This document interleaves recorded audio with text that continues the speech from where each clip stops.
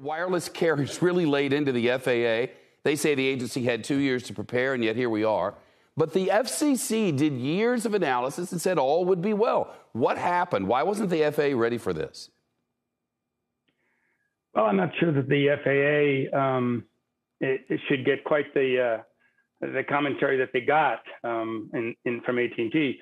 The FCC may have done a couple years of analysis, but they're not required, and they didn't do an analysis of aviation safety. It's just not in the process. And that's one of the things that has to change going forward. Spectrum is a finite resource, and this is going to happen again. So they need to get that process locked down.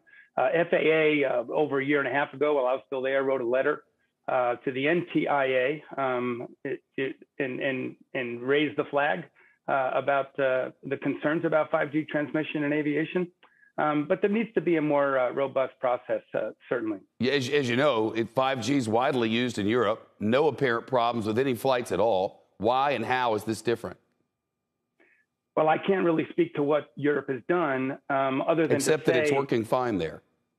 Well, they also have a different buffer band than we have here. All their operators are operating at different power levels. These interference issues are all about proximity of stations and the power level each station has, which there's an infinite variety of permutations you can have with that. The other thing is that telecom companies are not very forthcoming about their plans of where they're going to put stations, what kind of power. It's a competitive thing. And so, you know, it's really hard to gather that information in a way that the FAA can act in a more timely manner than they currently do. I think the process needs to start earlier and be more transparent. We're looking at interagency turf battles. Doesn't this go all the way to the top at the FAA? I mean, if we're telling the truth about it?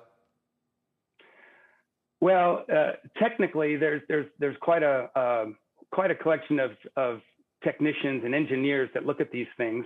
There is no final authority that writes off or signs off on a telecommunication company transmitting. And that's part of the issue.